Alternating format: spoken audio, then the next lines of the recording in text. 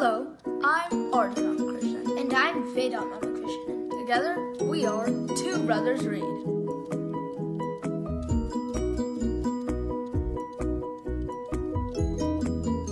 Today we're reviewing the book Raid of No Return by Nathan Hale.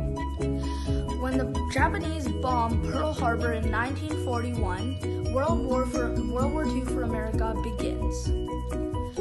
Young pilots are introduced to the legendary Jimmy Doolittle with a plan to exact their revenge. When the pilots learn of Jimmy Doolittle's plans, they are scared. It is dangerous. They don't even think they can make it out with their lives.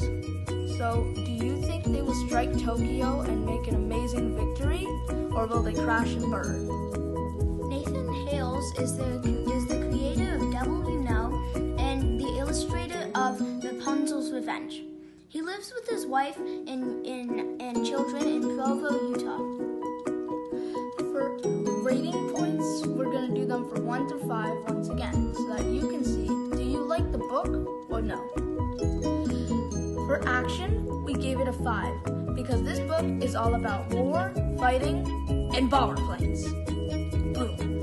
For comedy, we gave it a 4.5. We gave it a 4.5 because when you can have so much action, and then you can add in a few comedy ones. And Nathan Hale does that really well. He sneaks in some comedy from The Hangman and many other people. With the originality, we gave it 2 because you can't be original when you're writing about history, really, can you? So overall, it's a 4.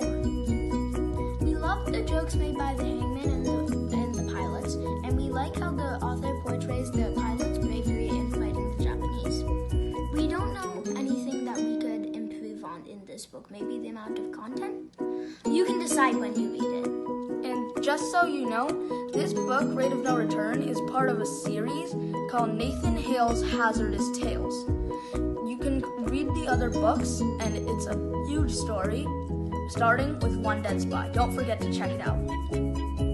Two Brothers Read gives this book, Nathan Hale's Hazardous Tales, Raid of No Return, 2 thumbs up. Okay, so we're dedicating this video to one of our best friends in New Jersey. His name is Arav Patnaik. And Arav, if you're watching this, we are really sorry, and with our hearts and prayers go to the people of Odisha who were victims of the cyclone. Okay guys, if you loved this video, don't forget to like, comment, and definitely subscribe down below.